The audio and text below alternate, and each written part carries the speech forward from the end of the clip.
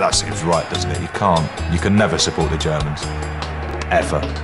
So when Germany faced Bulgaria in the quarter-final, we all knew who we were supporting. Everyone in England was an honorary Bulgarian. They weren't expected to do anything, but they did have the scariest man in football, Trifon Ivanov, a man only his mother and horror film fans could love.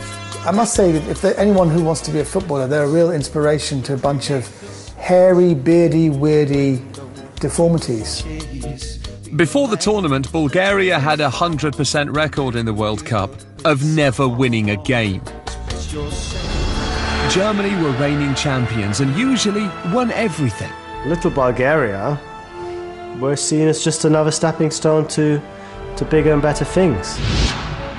And within the blink of a Klinsmann dive, a penalty is given.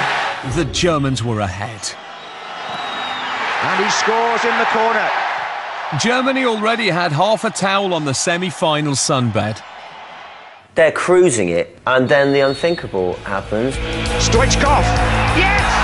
Bulgaria have equalised, and they're back in it! Then, in a refreshing show of German inefficiency, they forgot the golden rule of football. Never underestimate a team whose names all end in V. Yakov. Let's go!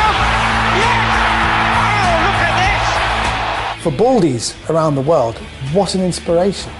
This man generated so much power.